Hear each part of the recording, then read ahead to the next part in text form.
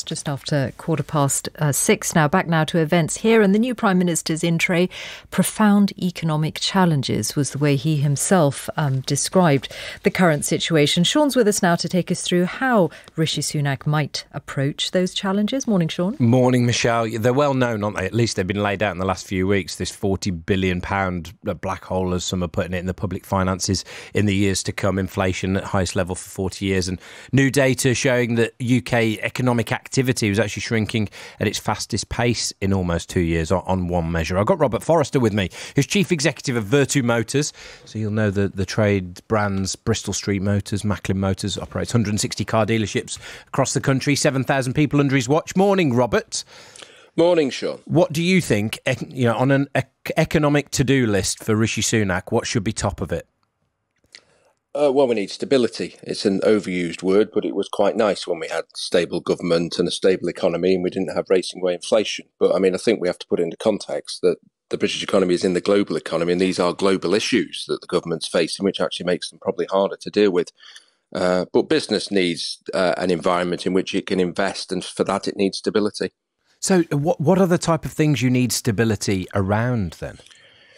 Well, I think there's three areas. We clearly need inflation to be brought under control. Actually, our inflation rate is a lot lower than many other countries in the Western sphere at the moment, but it needs to be brought under control. We need interest rates that are predictable and don't spike, and that has caused a degree of chaos, actually, for business in the last How's that last impacted you in the last few weeks? Well, just simply, if you look at the interest rates that are being charged to customers for finance, as one example, they have gone up considerably. New cars can be up to 9.9%. Used cars, I saw one of our competitors at 13.9% the other day. So that clearly has an impact on customers, but also on investment decisions as well. If you get higher interest rates or interest rates that aren't predictable, how do you evaluate future projects over a 10-year time frame?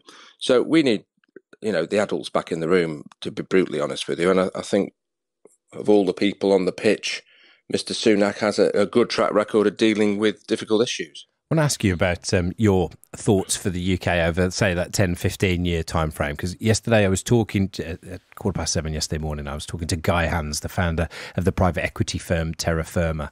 And he was pretty forthright in his views on the Conservative Party and also where the economy was going. Let's just hear a little bit from him. Steadily increasing taxes, steadily reducing benefits and social services, higher interest rates, and eventually the need for a bailout from the IMF like we were in the 70s.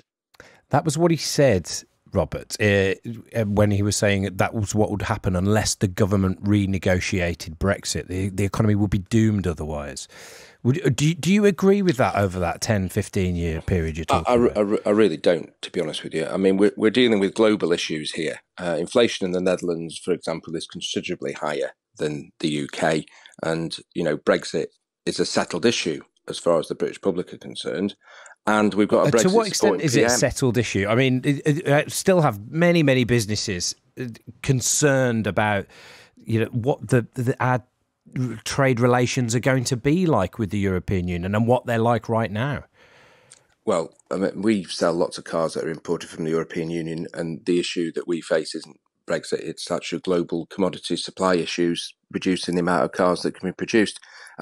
What we need is stability. We certainly don't need another 3 years of navel gazing as we try and reopen old issues. We need a government that is going to actually calm down, forget big revolutionary changes, and actually get back to some stability in what is a very difficult global climate. Do you have a view on what you think the Brexit approach should be now? Because the Northern Ireland Protocol approach to immigration will be on the list of things for Rishi Sunak to make some policy on. Yeah, I can't see Brexit. Apart from the Northern Ireland Protocol, I can't see Brexit being in his top five, to be honest. He's got enough issues to deal with without reopening that one. I'm bringing Kathleen Brooks on this, who is director at Minerva Analysis. Kathleen, morning to you. Good morning, Sean. Lots of people having views on these kind of things at the moment. Just hearing Guy Hans' words from yesterday, that scenario, Kathleen, about the IMF needing to step in at some point potentially. Is that really realistic? The investors seem pretty happy with how things have turned out in the UK now compared to a few weeks ago. I think we're a good few steps away from that. I remember at all points, the UK government has been solvent. So usually the IMF only comes in if a country is insolvent and they can't afford to pay their debts back. And actually what we've seen since Rishi Sunak was announced as Prime Minister yesterday is a sharp drop in the cost of government borrowing. Now, that doesn't feed through to consumer borrowing, but we saw a 30 basis point drop on 10-year gilt yields yesterday, back to the levels they were on the 23rd of September, that fateful day before the mini budget was announced. So if anything, the UK has become more creditworthy in the last 24 hours. Actually, I think we've still got Robert. Just on that move in itself, Robert, how much of a difference does a third of a percentage point make to you on interest rates? Oh, it makes a massive difference just in terms of confidence and sentiment. We're making decisions. We need to know where interest rates are going to go. We're in the market potentially looking at swaps and things like that. And having stability of interest rates and interest rates coming down rather than spiking up makes a big difference to, I think, man in the street and to business people. So, Kathleen, we have this Office of Budget Responsibility sort of announcement on Monday. We're going to get more details.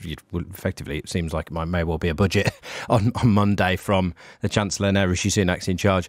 How will all of this impact what will happen with interest rates next? Because it is in just over a week's time. The Bank of England will be making a decision again. Yeah, absolutely. And I think by reversing the budget put forward by Kwasi Kwarteng, that was considered very inflationary. And there were expectations that the Bank of England would at one point do an emergency rate hike and have to hike interest rates by huge amounts, multiple percentage points. Whereas now expectations are that they will raise interest rates by 75 basis points. Now, that would still be the biggest single rate rise for the UK since Black Wednesday in 1992. However, it is in line with what other global central banks are doing. So we're back to the normal, if you see what I mean, because essentially inflation is at 10% in the UK, so they need to work hard to bring that down. But constrained public spending, which is what we expect to hear on Monday when we get the OBR projections and that budget, as you say, along with what some would argue is more sensible economic policy for this current environment. And I think we could see interest rates peak at a lower rate than what had been expected. And in fact, the Bank of England's Deputy Governor has said that. So the market is now looking at a peak in UK rates between 4.8 and about 4.9%. After the mini budget, that was at about 6%. So it's really come down quite a lot. Are you calling it a budget, with your clients that you're talking to, Kathleen? I realise we haven't really given it a name yet.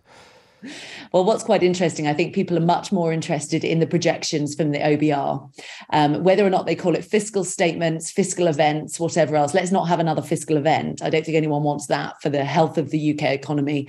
If they want to call it, it's a budget, essentially, yes. OK, we'll go with that for now. Kathleen, thanks so much. Kathleen Brooks from Minerva Analysis and Robert Forrester there from Chief Executive of Vertu Motors.